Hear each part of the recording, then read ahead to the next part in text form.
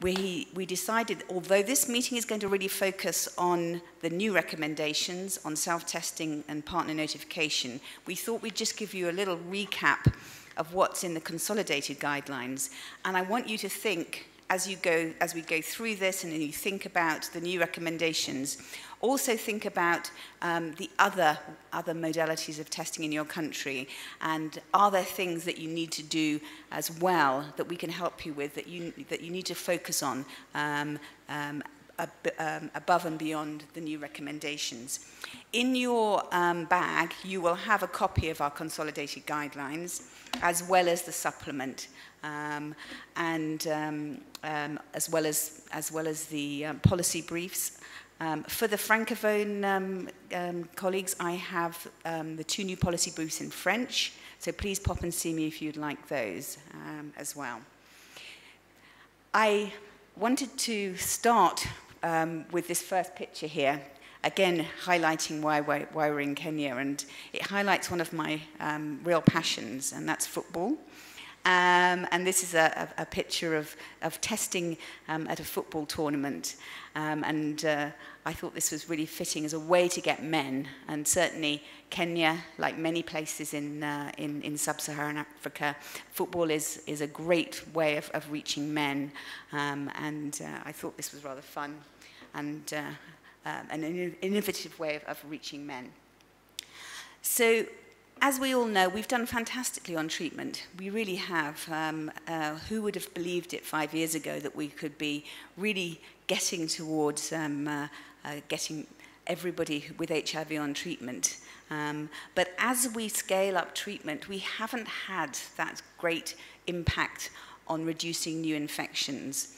And so we need to do better. We need to continue to diagnose people so that they can link not only to treatment, and eventually, when everybody's on treatment, incidence will come down, but we also need to really focus on prevention.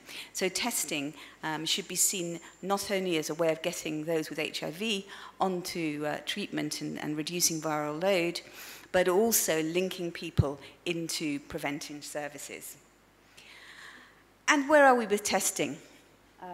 I'm noticing that our slides are a bit dim, so I hope you can see. But as Baggaley and I remember from those early days, it was a struggle getting testing out there, and we really tried to drag people into testing because there wasn't treatment, and really there was a huge reluctance to get tested.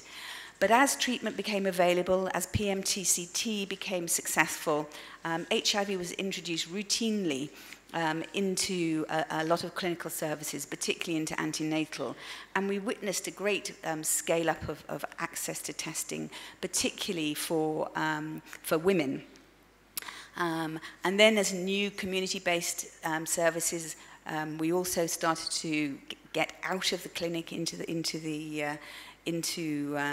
populations that weren't going to clinics. But we're beginning to tail off, and we really need new approaches. If we're going to get to this first 90, if we're really going to diagnose people out there in the communities, we need new approaches, and that's why we hope that self-testing and partner notification will help us on that way.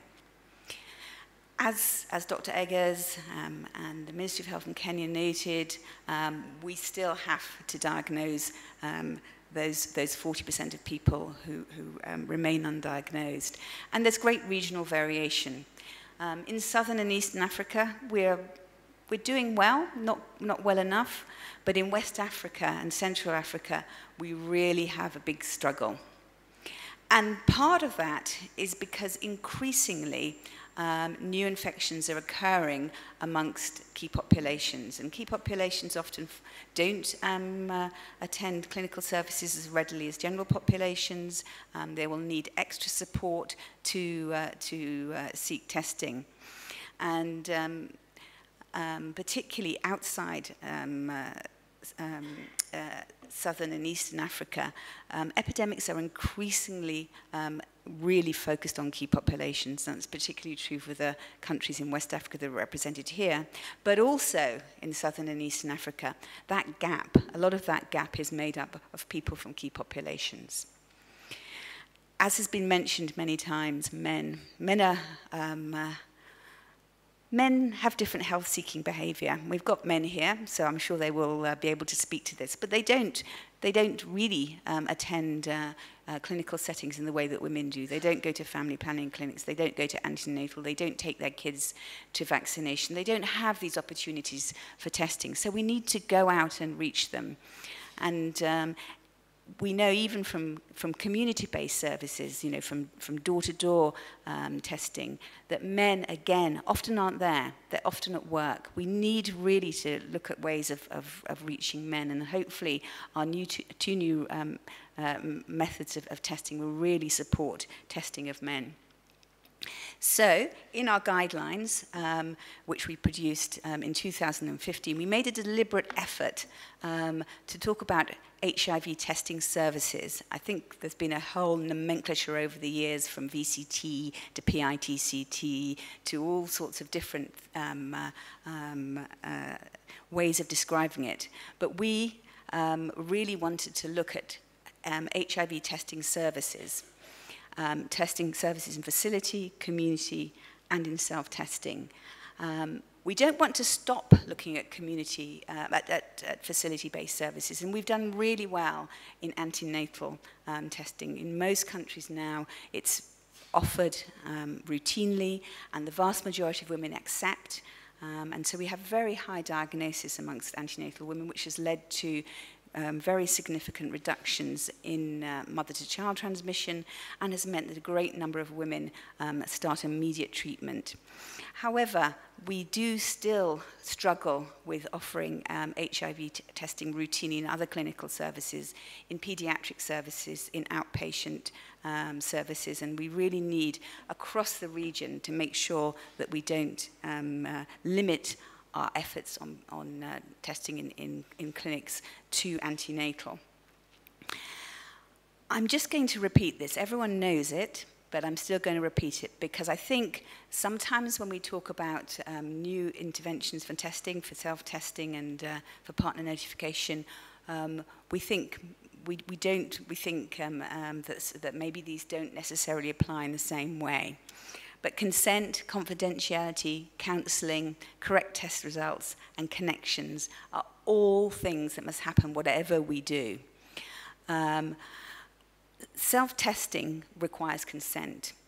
And certainly, when one talks about self-testing in the community, initially there's a lot of concern that this could be done in a coercive way.